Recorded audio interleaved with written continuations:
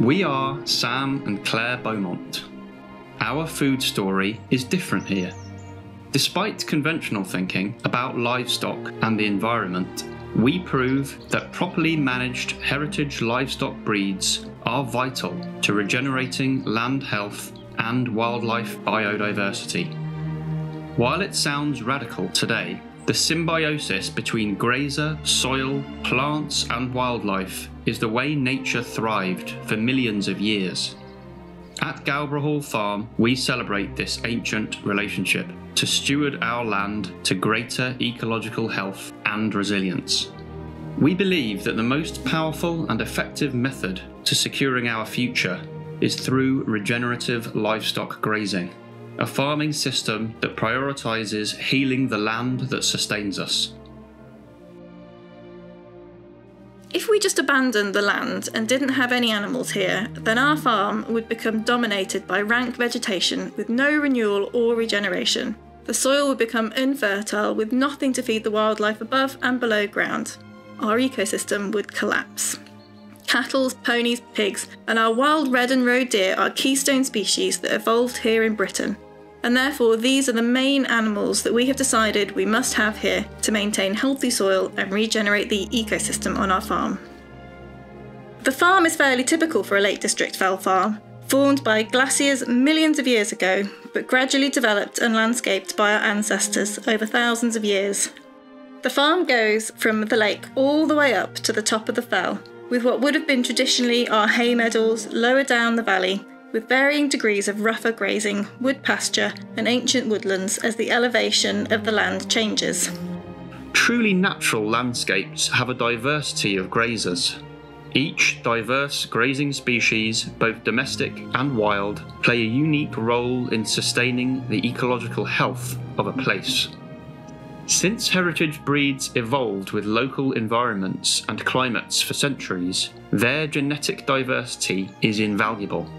To preserve unique native ecologies, heritage livestock enable farmers to choose the best breeds to suit their existing natural landscape.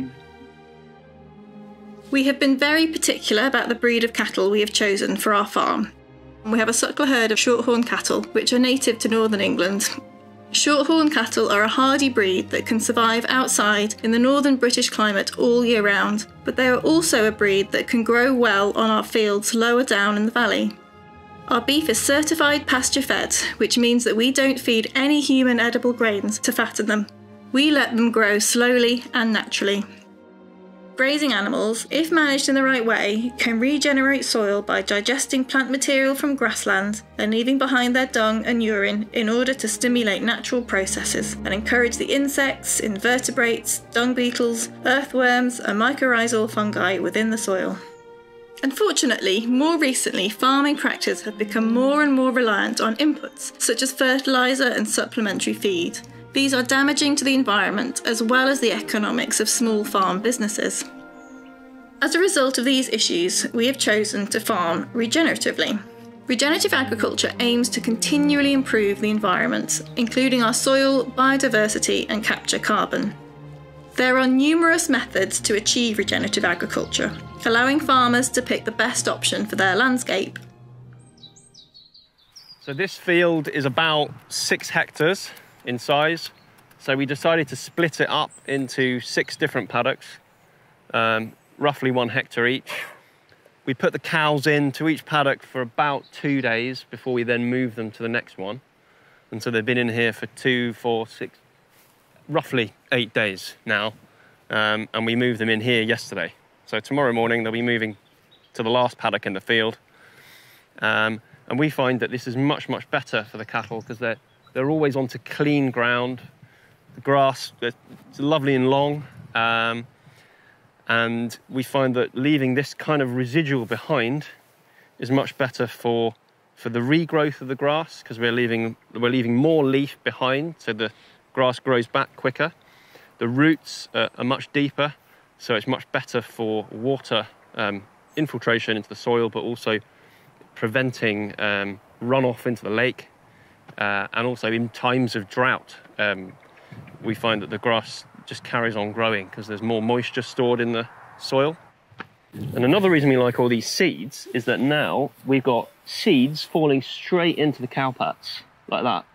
So when we come back into this paddock, in 3 months' time, there's going to be a patch of new grass right there. It's going to be really lush and green, and it's more palatable, more nutritious, better for the cattle. So we're reseeding our pastures as we're going along. At Gowbarrow, we are applying two main practices, one that is suitable for summer and the other for winter. During the summer, we mob graze our lower fields. We always aim to keep them in one mob, with several generations all running together, and we move them to fresh grazing as often as possible, sometimes daily, sometimes every few days. We achieve this by using electric fencing to break up our big fields into small paddocks. We do this for several reasons. Firstly, as herd animals, they evolve this way, and we find that they are far more content when together as one group. Secondly, this emulates the way that predators such as wolves would have kept wild herbivores bunched and moving regularly. If they ever settled for too long in one place, the wolves would get them. Therefore, we think that this will be as closely matched to a natural system as we can replicate, without introducing an actual wolf.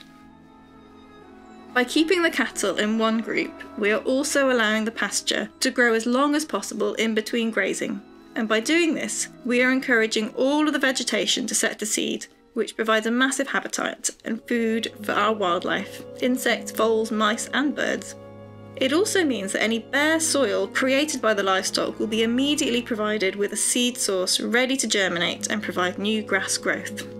We ensure that each paddock has a very long rest period after grazing, at least 90 days, and sometimes longer. This allows all plant species to fully recover and go to seed during the rest period, which ensures the pasture improves and remains diverse. We also aim to leave a long residual of grass after we move the cattle, which means the plants haven't been damaged and they can recover and grow back quicker. When the cattle first enter a fresh paddock, the pasture is very tall, with ideally all plants set to seed. They start by grazing the tastiest plants in the paddock. A bit of clover here, a bit of cocksfoot there, and maybe a nibble on a hedgerow. We try to ensure that any plants or parts of plants that they don't eat are either fully trampled or covered in manure, so that the carbon that the plant has captured by photosynthesis is compressed against the soil surface. This means the biomass that was above ground is now available to be digested by worms, beetles, and other insects, and ultimately returned to the soil. This process kickstarts the cycle of growth and renewal once again, feeding the plants, pulling more carbon dioxide from the air, and returning it to the soil through the root system. So I'm just scooping up the whole of the dung, if I can get it all in once, with the hope that we might find some dung beetles in here, but they're pretty difficult to find, the dung beetles. So, but they do float. So the plan is you put them into the bucket, give it a bit of stir. It might take a while for the beetles themselves to actually come up, but they do float. They can swim. So dung beetles are really important to the health of the whole farm. They're only little. They help break up the cow pats and help to redistribute all of the nutrients that comes from the dung onto the land. They also reduce the number of flies that we have in the paddocks, and flies irritate the cows, but they can also spread disease. If you regularly use wormer on your livestock, then that kills the dung beetles, and gradually over time the farm has lost a lot of the dung beetles that we have. So we're really trying to build up the numbers that we have, and we don't use wormer so much anymore, because doing the mob grazing kind of breaks the worm cycle. So we don't need to use it anymore. And if we ever do, we test animals specifically to check if they need that wormer, and then we treat individual animals rather than the whole herd. Soil is nature's carbon bank. It holds a lot more carbon than air. By building and protecting our soil through regenerative grazing practices, billions of tons of atmospheric carbon dioxide can be sequestered each year. This balance, produced by a healthy grassland ecosystem, is a natural way to reverse our warming climate. One that herbivores, grasses and soil have been doing to cool the planet's atmosphere for millions of years. During the winter, the cattle head up to the wood pasture, woodlands and rough grazing and crags on the upland part of the farm.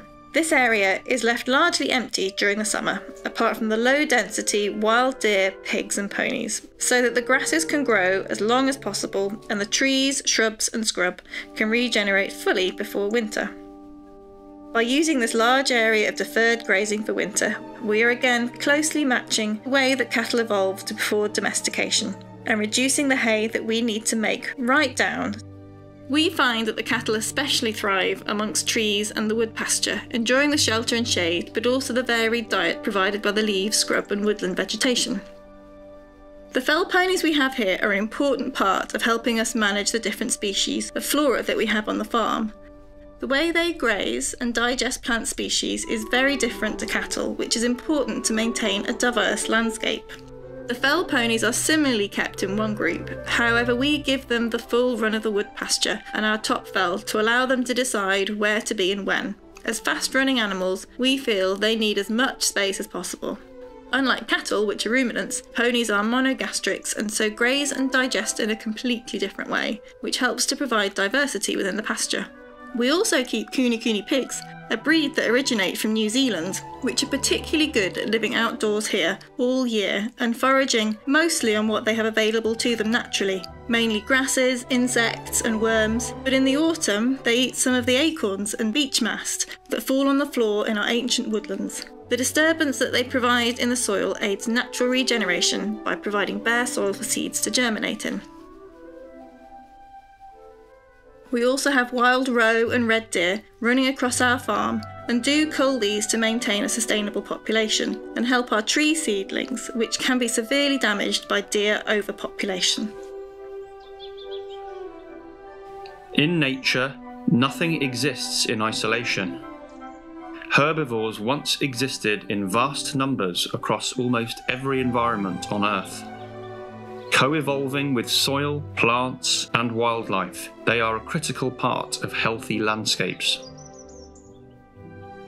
Historically, the farm was used as a deer hunting park by the Howard family at least as far back as the 16th century. Early last century, the park was turned into the landscape that is more representative of what we have today.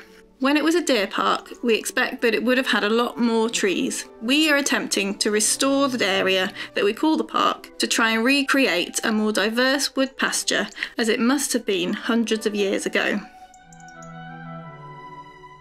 As farmers, we have a duty to produce healthy food for a growing population. We also need to prevent overgrazing and damage to our soils, and therefore we need to maintain a stable livestock population. As a result, we cull some animals every year and sell the beef and pork direct. We also sell cattle, ponies and pigs to other farmers for them to use as breeding stock in order to maintain healthy genetics and hopefully continue in their regenerative farming systems. After only 12 months farming in this way, we are already seeing positive changes to our environment. In the wood pasture, there are new tree seedlings naturally regenerating and many more species of wildflowers that we have never seen before, including orchids, betony, wild thyme and ling heather. A curlew was heard calling in one of our meadows here for the first time in living memory last year, and we heard it again this summer. These are all signs to us that we are doing the right things, and hopefully over time we will see some more biodiversity return to the farm. Unlike other food movements, regenerative grazing is led by family farmers dedicated to reversing land degradation. Often, we are told what is best for the planet by people who have little connection to the land, like celebrities, food corporations, and even chefs. Yet, no one else has a stronger motivation or a closer relationship with the land than the independent family farmer. It's time we listen to those with an ecological consciousness. As evident at Gowbarrow Hall Farm, when managed thoughtfully in nature's image, livestock are not the problem, but our most powerful tool to regenerating our planet back to health.